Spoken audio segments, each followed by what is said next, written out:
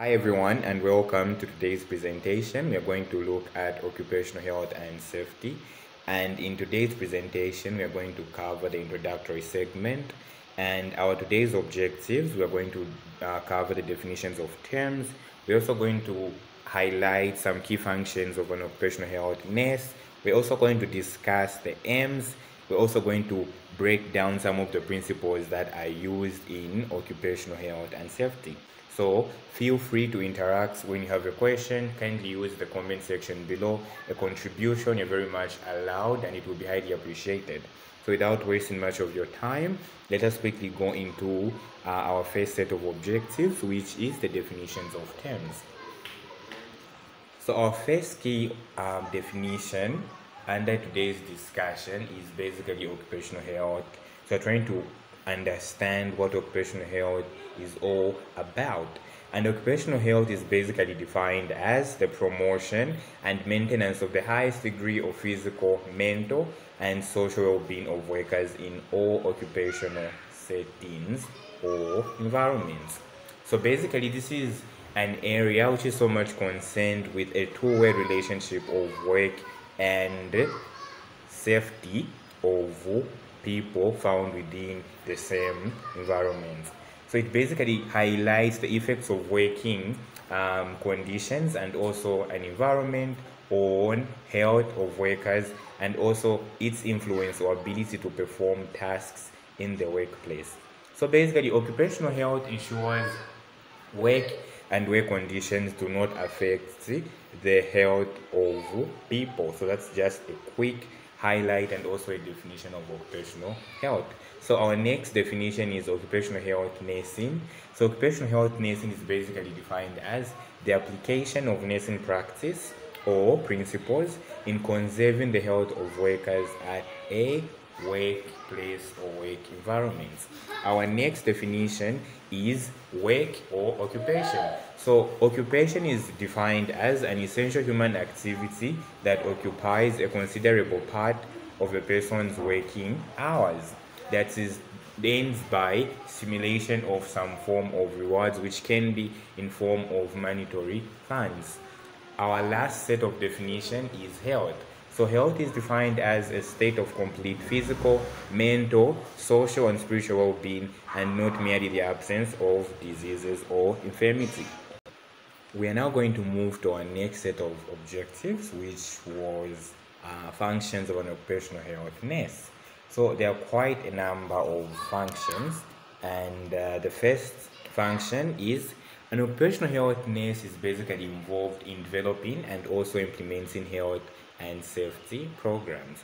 Our next function is developing disease prevention programs such as smoking cessation exercises, as well as health eating programs. Our next function is documenting all employee injuries and also illnesses within the workplace. Our next function is observing and assessing the work environment for potential dangers and hazards.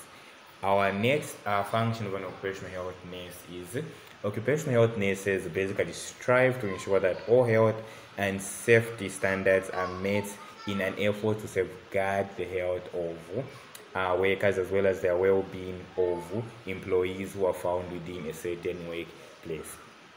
Lastly, the last function of an occupational health nurse is that occupational health nurses always act as advocates for rights of employees by ensuring access to preventive health and safety measures. So there are quite a number, and I'm just also going to add on to the same discussed functions of an occupational health nurse. So we also have treating injuries and illnesses for employees, including follow-ups as well as referrals. We also have overseeing and implementing emergency and disaster preparedness programs, and also planning. So another function that you need to highlight might be also serving as a gatekeeper for health services, including rehabilitation and disability matters. Then we also have counseling, which is our main key area in Angola, which is something very much widely practiced by all nurses in the healthcare. So basically counseling employees on physical and mental health issues, as well as guiding them towards community resources. and also employee assistance programs.